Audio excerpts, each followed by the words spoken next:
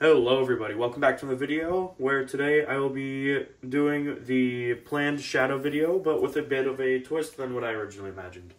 Today I'm going to be looking at Jakks' Sonic and Shadow figures in celebration of Sonic X Shadow Generations and seeing who gets treated better in their plastic forms from Jakks. So yeah, I have pretty much every Shadow figure and pretty much every Sonic figure released from Jakks. Off to the side here, of course, I am missing the Super Shadows and the new Super Sonic from Wave 2 of the movie figures, but yeah, just going off of what we have, I was gonna take a look and see who gets the better treatment. Alright, so starting off here, I'm just going to, of course, do the regular modern figures. Now, this might be a little unfair because while Shadow only has one modern figure where he's not in a super form, I'm going to treat the super forms as separate entities. So this is just its own thing. The super forms don't count into modern Sonic's figures, I guess, if that makes sense. Anyways, so modern Sonic himself, though, has 3 different figures. Here I have the first modern Sonic I ever got way back on the channel.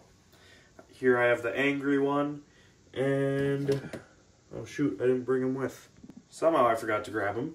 But we also have modern Sonic with just the regular smirk. So that's 3 different Sonics to 1 Shadow. And the quality on these guys, it's great. And of course Shadow's quality is amazing too. So honestly, it's hard to say which one gets better, or like which is better, the Sonic figures or the Shadow figure, because if I'm being honest, this guy isn't great. I think his eyes look really weird, the face like that they chose is really weird.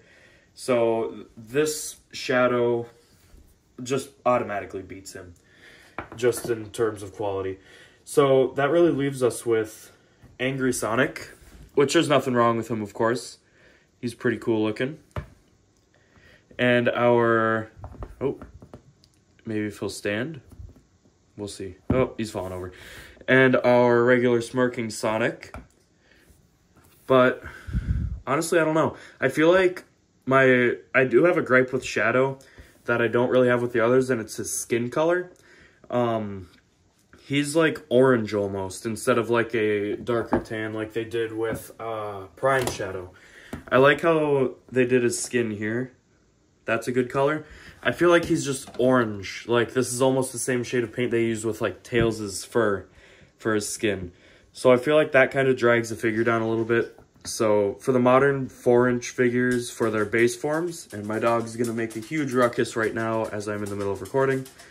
But I do think that Jakks Pacific Sonic does have the better figures, because the skin tones, I mean, he has different skin on the belly compared to face and arms, but I don't know, I think that the skin tone just looks way better on this guy. So I think that Sonic beats Shadow in the 4-inch modern figure bracket here, I guess, if that's what I want to call it. I don't know how to describe it, but I think that Jakks Pacific Sonic figures are better than the 1 Shadow figure in the 4-inch line. Now, as I said, I'm going to be treating the super characters as like a different entity almost. So when it comes to Super Sonic versus Super Shadow, which I'll, with the magic of editing, put in here, I have seen videos on Super Shadow, and I have seen how he looks. And once again, Sonic is going to get the W here because, I mean, Shadow, if you look at him, Super Shadow, no, again, I'll hopefully remember to put a picture up here. He is not the right color. I'm just going to say that. He is way too dark of a yellow. In the games, he is like a bright gold almost. And the Super Shadow figure we got is pretty much the same shade as this Super Sonic. It really doesn't work. Other than that, he's pretty alright, but I don't know. This figure is fully accurate, whereas the other one, picture here, hopefully, really just isn't accurate to the source material, And we haven't gotten another Super Shadow yet. We do have the shiny Supersonic. Hold on. Yeah, as I was saying, hold on. Okay, sorry about that. As I was saying, we do get like the shiny Supersonic and the regular one. Both of the, actually, I haven't seen any online listing for this guy like ever in a while. But this one is still decently accessible. I mean, he's $40, $30 to $40. Super Shadow is $80. So Okay, so yeah, apparently now he's like $200. I think it's safe to say that Supersonic wins against Super Shadow. Alright, up next we're going to be looking at the 2.5-inch figures, which Sonic gets so many poses, and they're all really cool.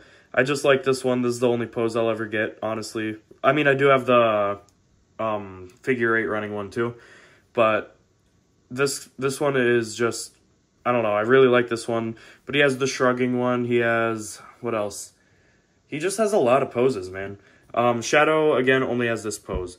But Shadow does have the correct skin color almost on, I don't know. Now that I'm looking at it, let's compare. No, it's definitely, it doesn't look like it on camera. On camera, they look about the same. In person, this is almost a fleshier, like, not Sonic-like, but it's still brighter and more of a skin tone, not as orange. So, I feel like that the Shadow, I don't know.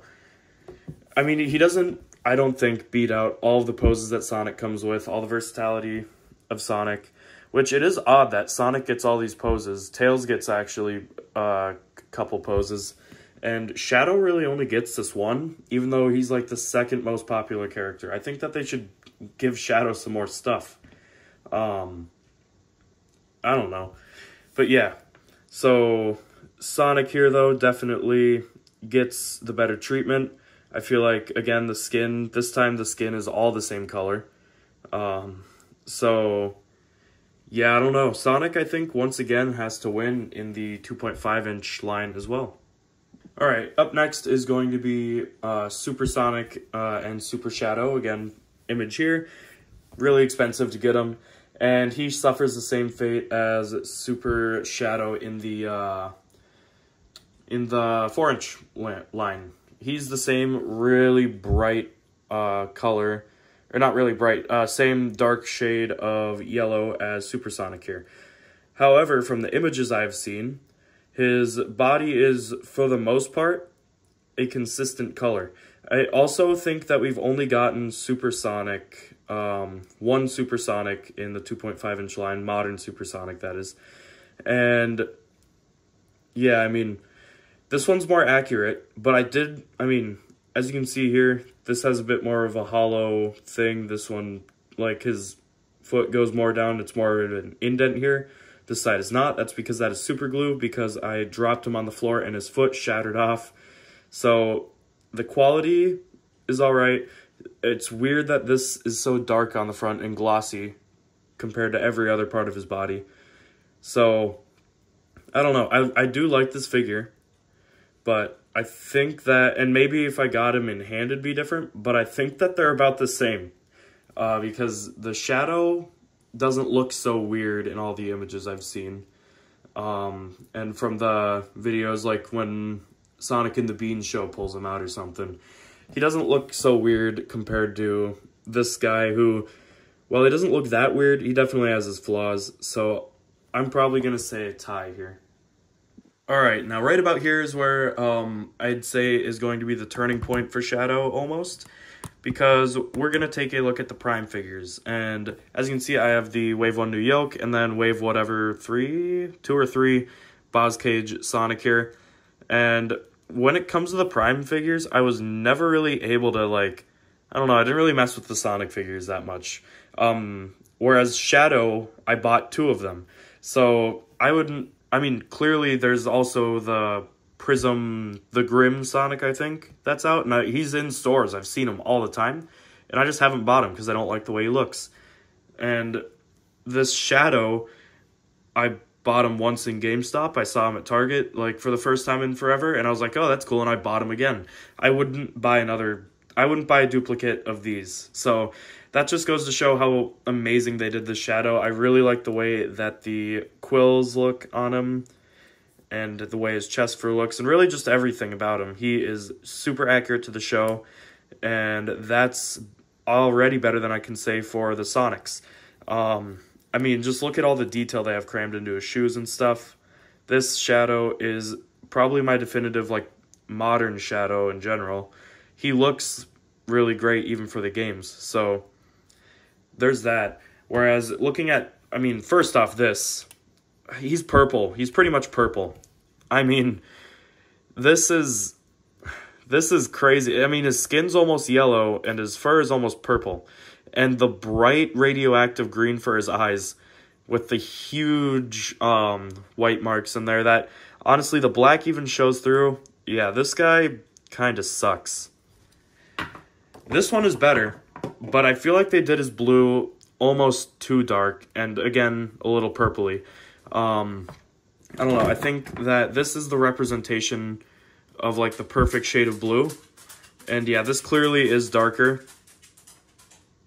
My dog's gonna walk through again. Sorry about that. Anyways, as I was saying, he clearly is just way darker, which makes it, I don't know. The way his skin is so bright compared to his dark fur just really makes the figure look weird to me. I don't know. I like this one way better than the New Yoke disaster, but still, he kind of looks off. Like, his skin just pops way too much compared to this one, where it's like, it all looks natural. This pops a lot. And the eye choice, like the color of the eyes is still a little bright for my liking. I would have preferred a darker green. So I think the colors are just a bit of a mess on him. Not nearly as much as this one. And the articulation on this guy too, I mean, he's just all over the place, man. I'm not a fan of this figure. Articulation on this guy, however, is a lot better. You know, better looking, I guess. So you can get a lot more poses out of him than this one, but still, I mean, his legs almost look a different color than the rest of his body too. So Shadow didn't have that issue, and I think that this Shadow is just not only a really good Shadow figure, but I think he's the best, like, modern Shadow depiction that we have in figure form. He is quite literally the ultimate life form of figures, Shadow figures, to be specific, if that makes sense. What I'm trying to say is Shadow wins in the 5-inch prime by a long shot. He is just supreme. Alright, and here we have our 2.5-inch movie figures. Just reposition my camera there a little better. Yeah, so again, and maybe it's because of the hype of the movie, but I think that Shadow wins this too. Because this figure, as I mentioned in my other, like, Sonic Movie 2 versus Movie 3 video, which really popped off, that has, like, over 20,000 views now, so thanks for that. Anyways, so for one, this thing has always bothered me, and for, like, second, he looks kind of lifeless almost, which I mentioned in the other video. So this figure automatically gets, like, destroyed by the Shadow. I mean, the quality just from Jakks has improved a lot more too, so I don't think that this one even stands a chance. Just the way in that they look, words are hard. I mean, Shadow even has the gradient, between black to flesh tone, I guess, which this Sonic doesn't. I think his face is a little basic, and not to say that, I mean, this is just a frown, you know, on Shadow, but the way his eyes look, and I don't know, he looks angry. This Sonic, I can't tell if he just kind of looks determined, is the best way to describe this, but I don't know, his face always has looked kind of off to me for the movie figures. And this one is a very odd choice of face for him. I do like it a lot, though.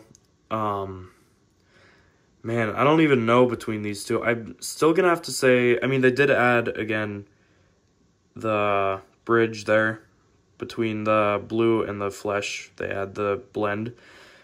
Other than that, this figure is great and all, but something about just Shadow. Also, like, just looking at the shoes of them, too. Just the amount of detail and stuff in the... there we go. In Shadow's shoes and all that. I don't know.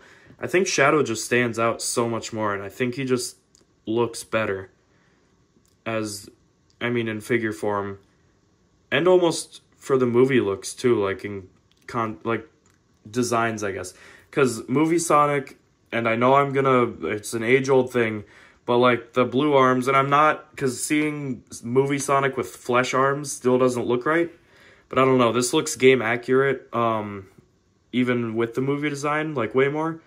And I don't know, he just pops a lot more. And I really like this figure. And I really like this one too.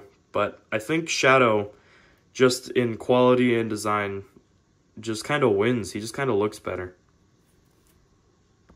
Alright, up next we have Shadow versus our Sonics here. And, man, this one's hard because I think that they both look great. And in terms of, like, I don't know. The detail is outstanding on both of them. Articulation on both of these characters is amazing. And of course, this is the version without the lighting, so it's gonna have the butterfly joints. He has butterfly joints in the figure that doesn't have lighting too. So, you know, there's that. I'm not really gonna count that against him. So, I don't know. And again, maybe it's just glazing because of the hype of the movie, but Shadow just looks sick in his movie design. And Sonic, and maybe it's because I've seen him for a while and I've gotten used to seeing him in a movie design compared to Shadow, but I don't know. Shadow's design just does it way more for me. Plus, the light Sonic here, his face is alright. I think it reminds me a lot of the Sonic movie 2, which I said before, but this is crazy. This is insane. He lights up like insane amounts. Shadow, I like his lighting more. It's a lot...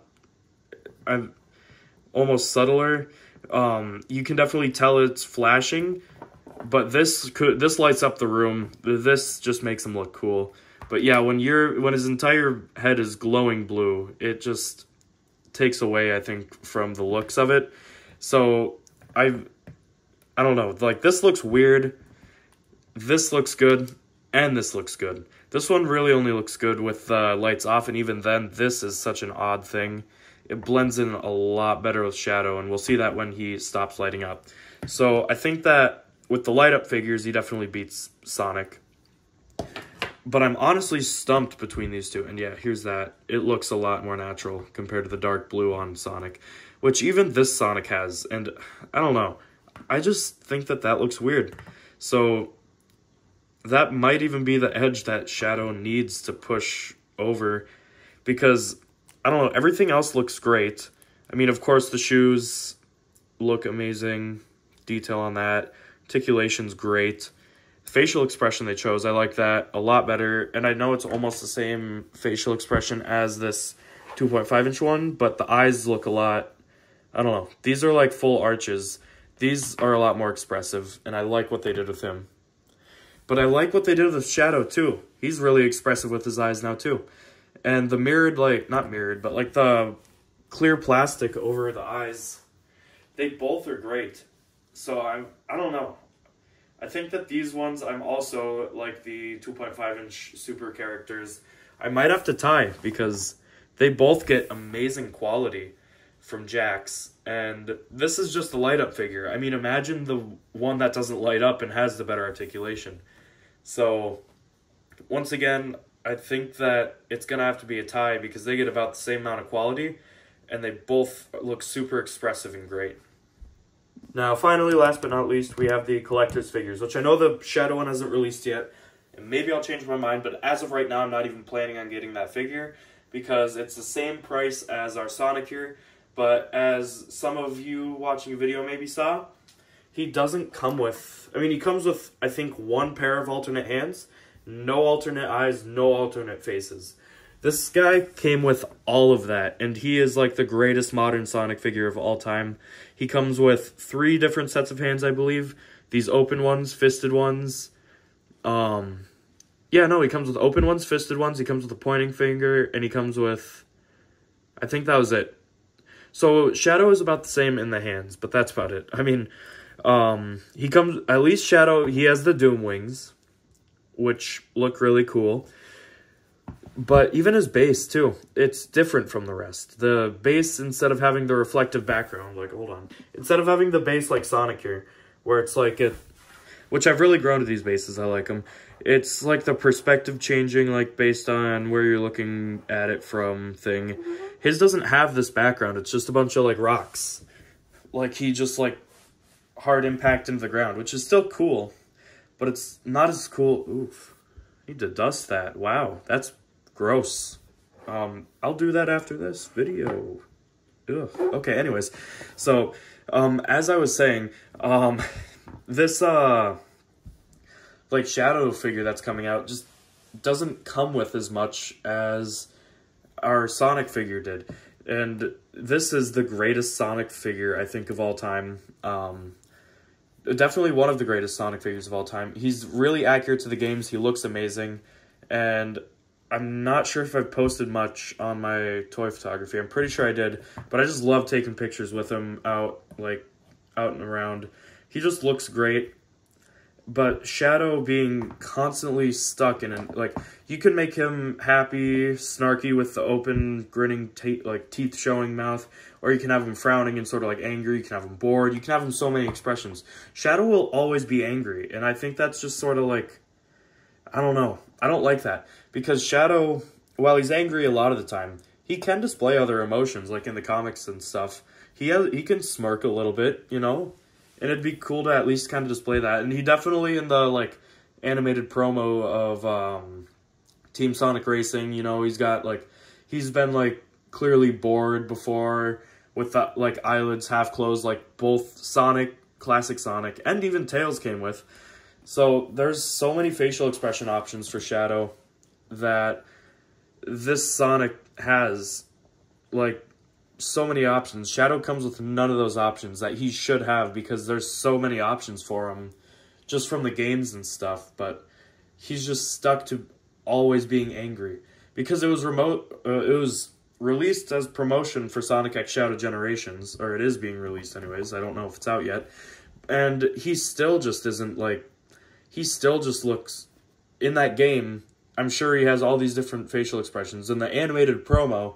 So, I don't know. And I know I'm really only stuck up on the facial expressions, but honestly, that's not even it. I mean, they changed up the articulation scheme on him, which the articulation is better. So, there's that going for him. But I feel like the articulation does take away a little bit from the, like, collectors, like, making it look more like it jumped out of the games to have the segments, because it's going to be, like, right around here for the ab thing, whatever, like the waist joint. Which, you know, who cares? I think that, because, I mean, it's same with our movie Sonic. Where did he go? Here he is. It's going to be pretty much the same as this, and this doesn't bother me. So, I feel like it's just an inferior, like, collector's figure, the Shadow that's coming out. And I don't know if I plan on getting him, because $50 for this was already kind of a stretch. And this is, like, one of my favorite Sonic figures of all time. So, $50 for pretty much, like, for Shadow, that doesn't even come with as much stuff as this. I don't know, man. All I'm gonna say is, as of right now, unless they redo it and they give Shadow extra facial expressions and all that, Sonic is going to have to win. Plus, when it comes to accessories, Shadow comes with the Doom Wings. Sonic came with a Wisp and a Chaos Emerald. He came with two things.